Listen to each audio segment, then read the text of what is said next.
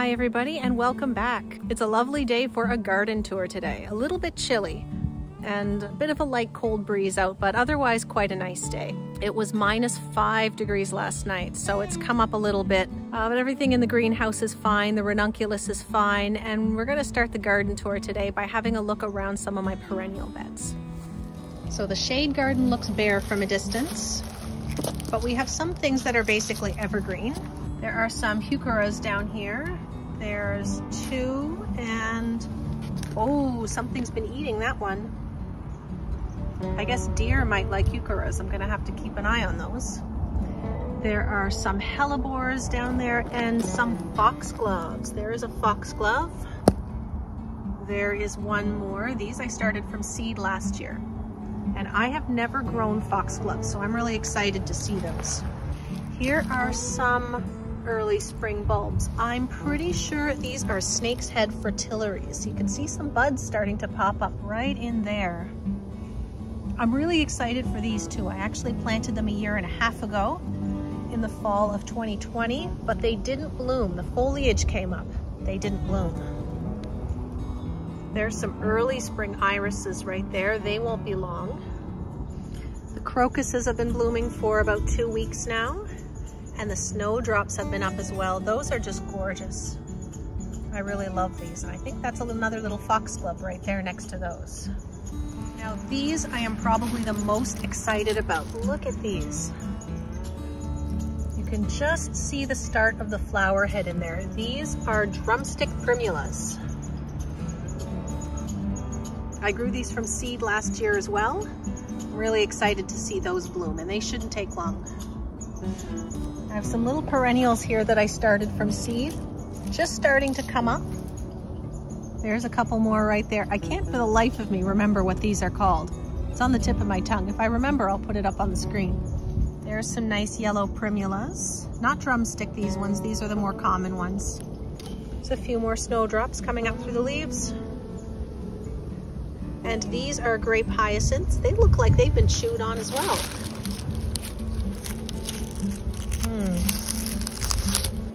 Some more primulas in there. Oh, there's the tag. It says it's a mix. These are all yellow though. We have some lilac shrubs here as well. There's a nice one, and then there's another one right back there. And we also have a lot of ferns and hostas dotted in through here. Should start to look really nice and lush over the next 4 to 6 weeks. Now this is mostly bare, and half of these beds are still covered in a tarp, and I'm not going to take those off until I'm ready to plant something. It's keeping the ground a little bit warmer, and it'll keep it from getting waterlogged too if we get any heavy rain. There is, however, some garlic popping up. I planted 2 varieties last year. This is Mennonite garlic, and over on the other side of that tag is music garlic. There's a squirrel up there losing his mind about something. Good morning. What are you so upset about? You're disrupting my video. Do you care? You don't care. I guess it's just going to be very noisy around here today. So ignoring the noisy squirrel, I have a small patch of scallions next to the garlic, and we use these just like green onions. You can see all this green growth is new from this year. Temperature's barely above freezing, but it's coming up nicely. And I have a small patch in the greenhouse too. I actually moved these and replanted them in the fall, and I can tell they didn't really grow a strong enough root system because they're popping out of the ground a little bit. Still perfectly alive though. So I'll fix these up and top dress them with something too to give them a bit more protection. Now this is my mint bed. Now it doesn't look like much from a distance, but if we come in close, look at all those beautiful shoots. Just ready to grow. I love that color of the green and the purple when the shoots are young. Well, hello, Molly. Oh, I lied to the squirrel. I guess you are outside. She's 14. She's not going to climb a tree to go after a squirrel. Now, the herbs are what I really want to look at today. I have these 8 raised beds right here. And the first one is not an herb, but rather has elephant garlic in it. And we can see some shoots. There's one just starting to pop up. There's another one. The squirrels love digging in here in the fall, so I had to cover it with mesh. There they are. I bet we'll see all of these within a couple of weeks. This one here is thyme, looking a little bit worse for wear, but still has a lot of green in it. And I'm going to cut this back, but oh, I just got a nice smell when I did that. Yep, the smell is still there. I need to cut this back, but I'm going to wait until I start to see some new growth. This has gotten a little bit smashed by the snow, but I should see some new growth starting in there. And you don't want to cut back any farther than that, or it might not regrow at all. And this rosemary was looking good up until about a month ago. It's looking a little rough, but oh wait. Oh no, that's thyme. Okay, maybe not. I'll probably cut this back though quite a bit, and just to see if the root ball is still alive, I might get something. It is not hardy to our zone though, but I left the plants in there just to see what would happen. Sage is still looking a bit worse for wear after the winter, but it will likely be fine. It's still alive. That's a little bit of new growth right there.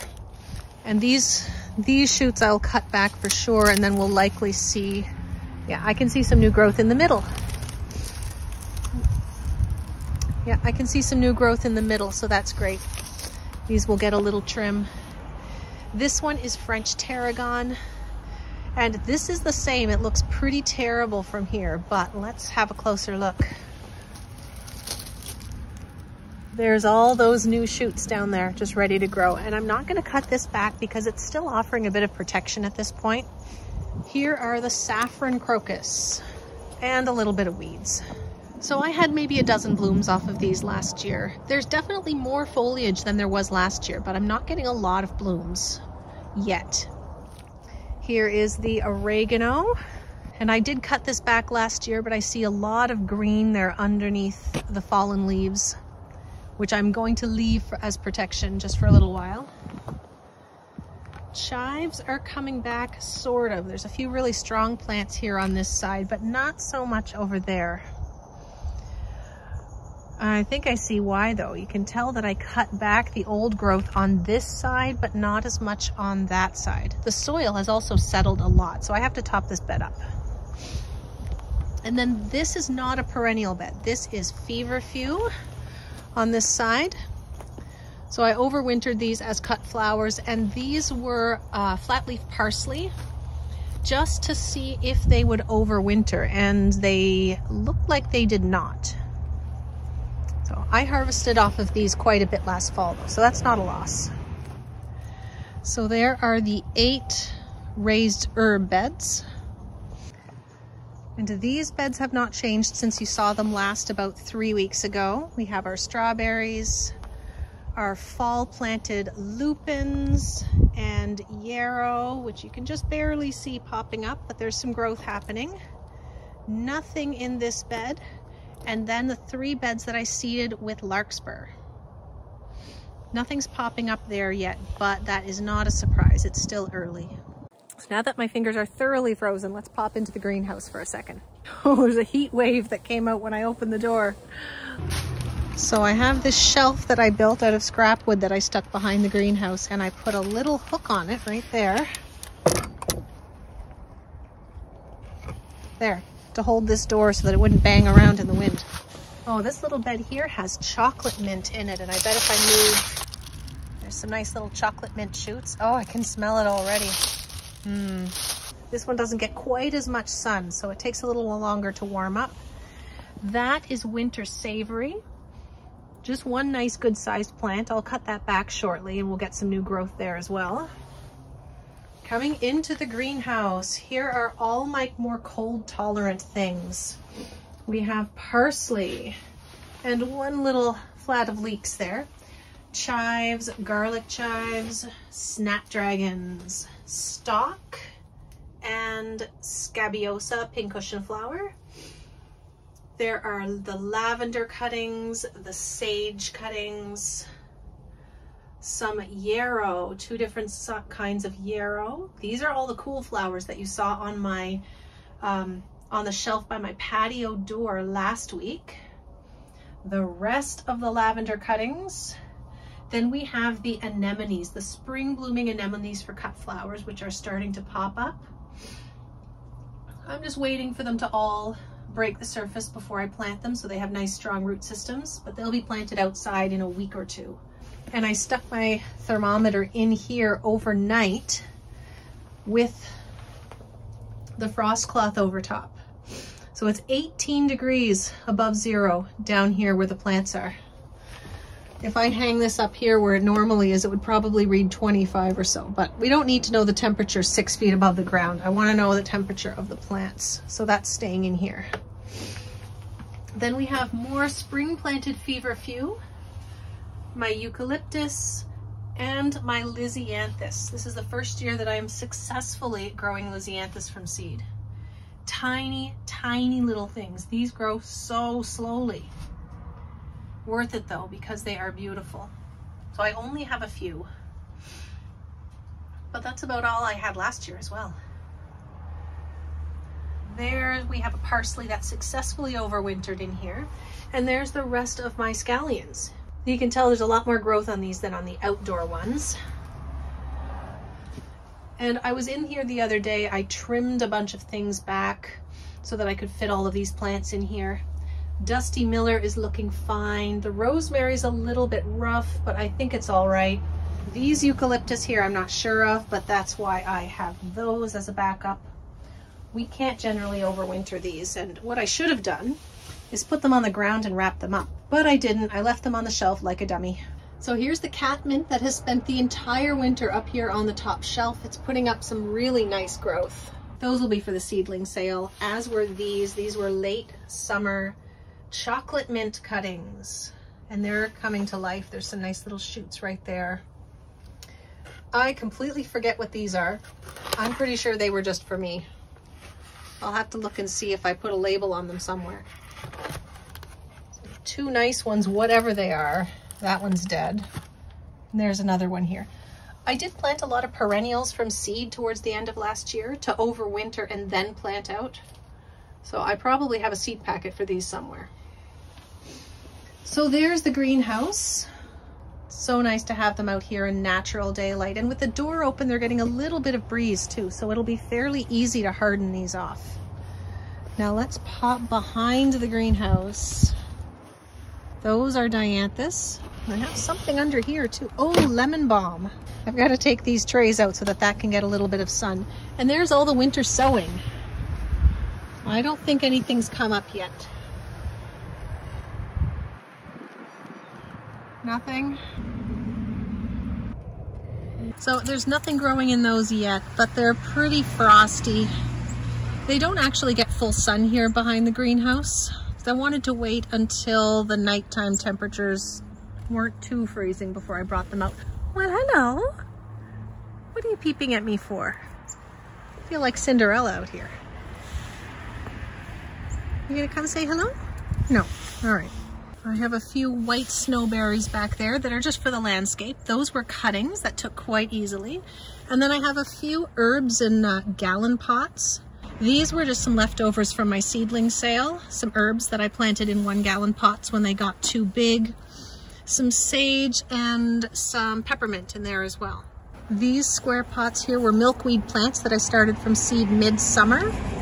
So, and they sat out here in the elements all winter, so they're still pretty frozen. So we'll see if they come up.